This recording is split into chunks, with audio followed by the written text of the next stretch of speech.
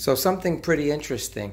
I noticed when I booted up my NordicTrack X22i that it came up to some sort of admin console where I had access to a web browser, a camera. This is amazing. I'm not sure if this is a bug, but then it quickly goes back to the ifit. So watch this. It comes up to a desktop.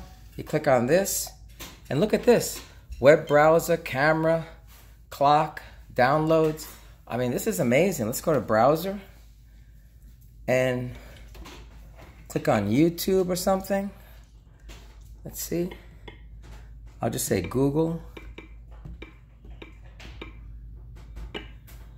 And I've got a browser. I mean, this looks like Google to me. Let's go to YouTube.